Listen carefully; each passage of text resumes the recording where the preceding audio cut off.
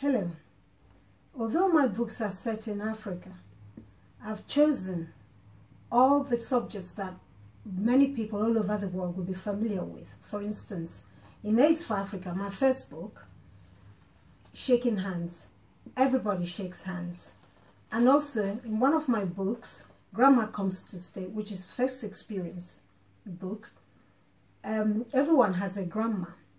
And in this book, Stephanie, the little girl, is preparing for her grandmother's visit, and she helps clean the home with her mom, and she does the shopping with her mother. And I hope you'll enjoy all my books. Thank you.